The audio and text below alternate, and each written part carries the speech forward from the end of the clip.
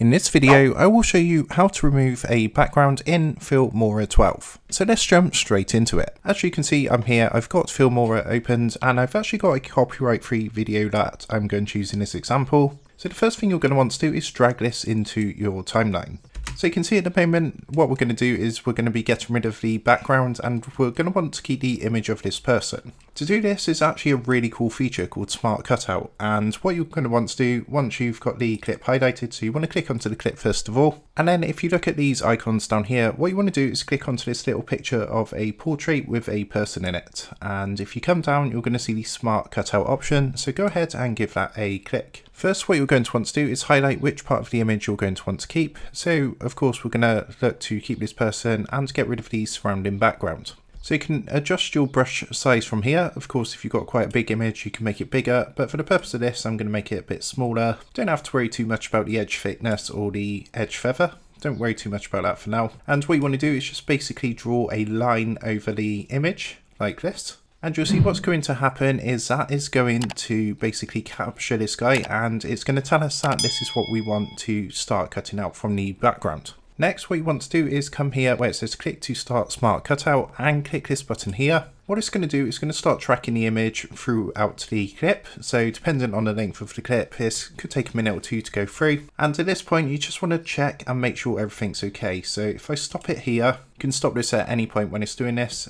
You can see this little bit of his strap is going to be cut out because it's not highlighted. So what we're going to want to do is just highlight this by dragging again the line over it. And if you accidentally select something, so select this part of the background, then you can actually remove it by coming up to the top, and you've got a picture of a pen and a picture of an eraser. So what you want to do is click onto the eraser and just drag this over the blue highlighted section.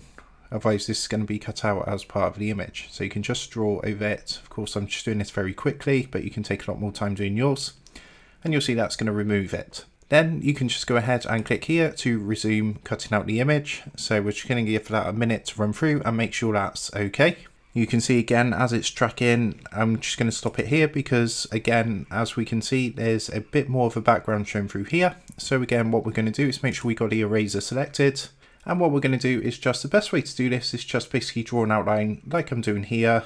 As I say, it's very, very rough. I'm just going to do this quickly, but you can take a lot more time with yours. Once you've done the outline, just colour it in like this. And you'll see that's going to fix that mistake. So then what we're going to do is click again onto this button. You can see there's a bit more of a background there, but we're just going to leave that and leave it to finish processing through. So it's just going to take a minute or two to finish off. As I say, dependent on the length of the clip will depend on how long this process takes. Okay, so we've reached the end. You can see it's now stopped processing. So what you then want to do, if you're happy with that, is come down and click the save button down here. You can see it's now removed the background from the image. So what I'm going to do is start playing this clip.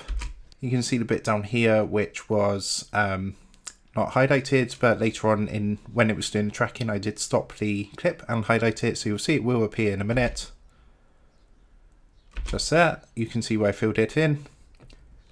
And again with this part of the background, when it started coming through, I stopped it there, and you can see I removed the background using that tool. But as you can see, this has done a really, really good job of removing the background. So I say it's a very quick tutorial, but you can spend a lot more time on your editing.